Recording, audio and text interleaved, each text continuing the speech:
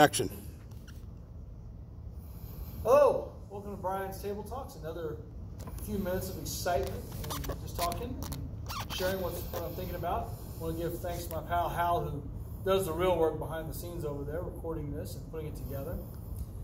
So I want to share a definition with you by author Justo Gonzalez. Definition of worship. An English word derived from worthship, commonly used to translate the Greek latreia and liturgia, what we call liturgy, or the Latin adoratio, adoration. To worship means essentially to recognize, celebrate, and praise God's majesty. As a result, it also means to acknowledge our own sin and unworthiness before God. Thus, worship is above all a recognition of God's majesty and grace. At this point, you're going, Brian, why are you reading a definition of worship?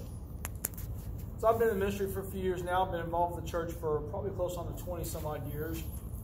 And I always hear people say, well, you got to do this and this and this in worship. You got to have a certain type of music, a certain type of preaching. Everybody has their own idea of what worship is and what it must be like. Well, and the reality is there are many different ways to worship.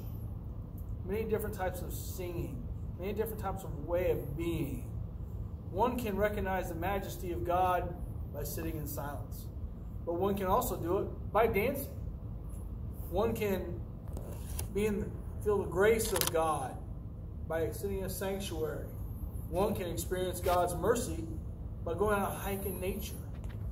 Music, the Bible tells us there was tambourines and trumpets and drums, all sorts of types of music. So when somebody says, well, you got to have one type of music, well, that's not necessarily the case. We celebrate many different ways in our lives.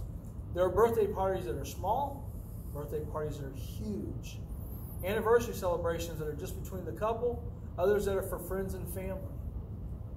Worship is about focusing on God, what God has done, what God means to us, and realizing that there's a God and it's not us. God is not contained in any one thing. I say this today, and it's on my mind today because the world is a dynamic place. And there's so many churches, and everybody keeps wondering, which church do I agree with the most?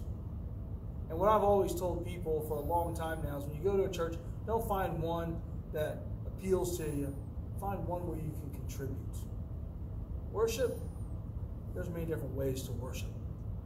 How we worship changes with the day of the week. I preside over 2 worship services, an 8:30 to 10:30.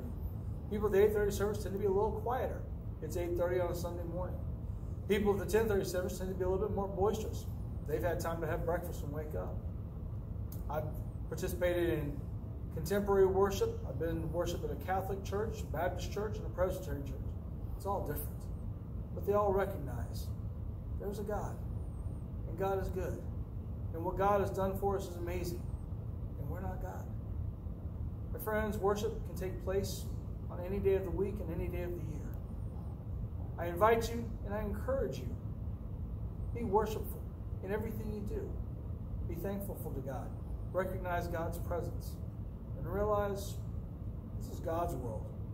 We dwell in it. We take advantage of it. We're stewards in it. But we're still God's children. All of us are God's children. Friends, I hope today is a great day for you. I hope you find joy and peace. Share some laughter, create stories, and build new relationships. Until next time, it's Brian's Table Talks. Have a great day. Bye-bye.